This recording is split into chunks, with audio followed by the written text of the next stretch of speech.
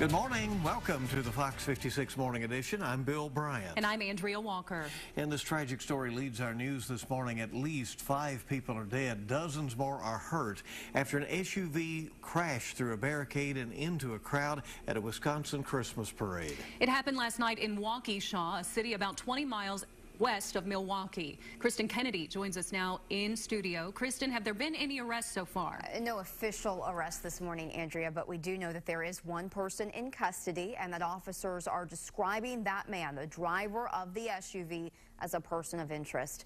At last count, more than 40 people were hurt, and that does include children. Officers are still working on notifying family members of the 5 killed.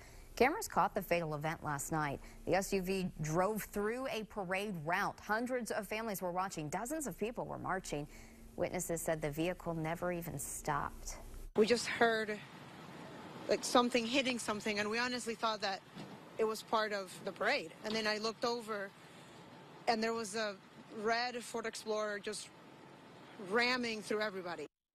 And this was a holiday parade, Bill and Andrea. We are about to have a lot of similar holiday parades here in central Kentucky, and we do plan on reaching out to some police in our area later this morning just to see how they're working to prevent a similar incident from happening closer to home. You see what precautions may be taken. Yeah, All right. This could change those plans for sure. It's rough, wasn't it? Heartbreaking. I didn't see that.